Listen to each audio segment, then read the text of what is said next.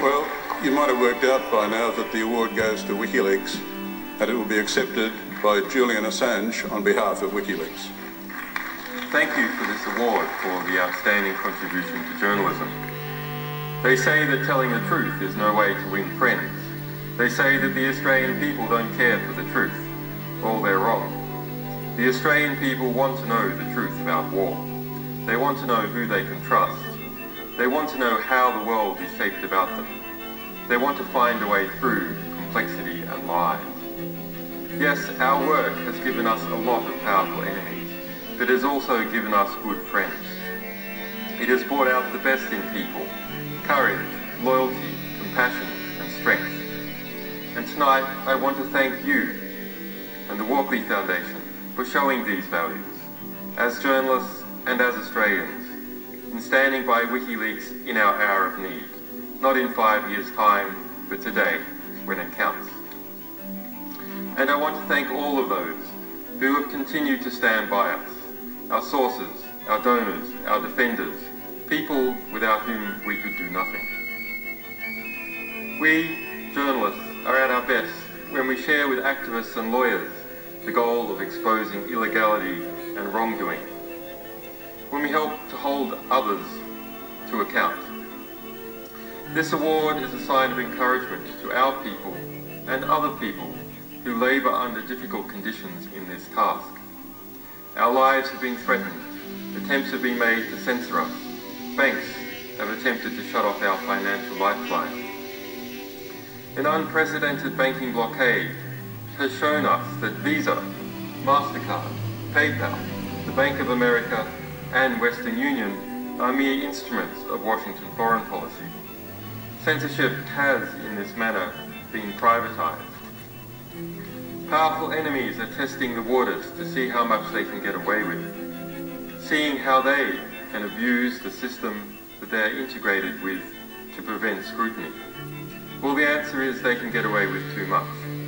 I expected the hate speech on Fox News, but not the calls by US senators for the extrajudicial assassination of myself and my staff. Neither did I expect that the United States would aggressively undermine its own constitution to persecute me and my organization. But I can understand the Washington elite's reaction. Washington is waging a war against the truth. It was, after all, the truths about Washington and their friends that we revealed. What I cannot understand is the craven behaviour of the Australian Prime Minister Julia Gillard. It is embarrassing. Does she really think that she can become Obama's deputy and then run off with his friends and his job in the manner that she did with Kevin Rudd and so many before him? It won't work this time. The US Constitution won't permit it. It is time Julia Gillard stopped sucking up to power and started using the power that she has to the benefit of the Australian people. This time last year, Julia Gillard commissioned an absurd whole-of-government task force against us, comprising of ASIO, ACIS, the Department of Defence, the Attorney General's Office and the Australian Federal Police.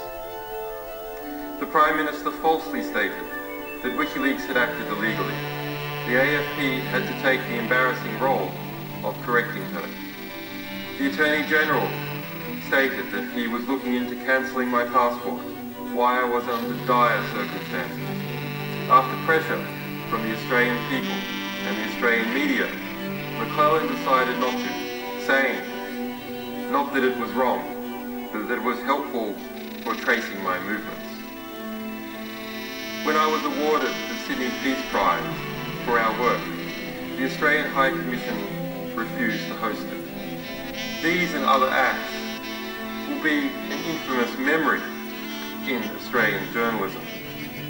We are smeared and attacked by powerful groups from the United States, including the US State Department and the Bank of America. A grand jury in Washington has spent the best part of a year trying to indict me and our people for espionage. One of our alleged sources, the young intelligence analyst Bradley Manning, has been held in solitary confinement and under inhumane and degrading conditions. The UN Special Rapporteur for Torture and Amnesty International have equally been prevented from seeing him. I personally have spent over 350 days under house arrest.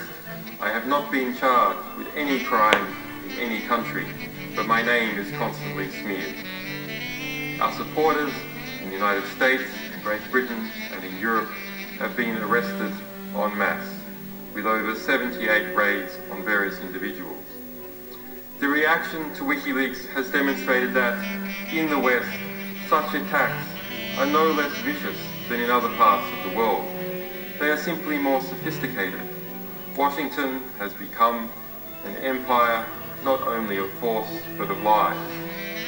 The Australian government has refused to say whether it would block my expedition to the United States from Australia, but it has acknowledged that it has the political discretion to do so. The Gillard government has shown its true colours in relation to how it's handled US pressure on WikiLeaks. Australian journalists are courageous, the Australian population is supportive, but Julia Gillard is a cowardly Australian Prime Minister. As Australians, we shall not despair. As long as we can speak out, as long as we can publish, and as long as the internet remains free, we will continue to fight back armed with the truth.